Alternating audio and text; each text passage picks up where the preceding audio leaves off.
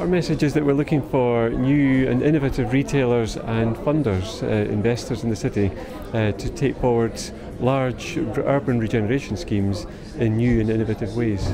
I think what it does for us is it helps us to work at both ends of the market. It helps us to find the investment end and it helps us to find the occupier end.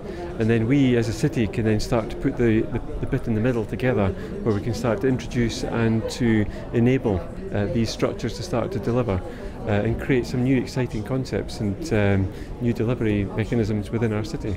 We've been coming to MAPIC as a city, we've been coming to MAPIC since 2004. We've found it extremely useful for finding large investment organisations and also new retail concepts new to our city that we can then start to introduce the new concepts and new opportunities to them.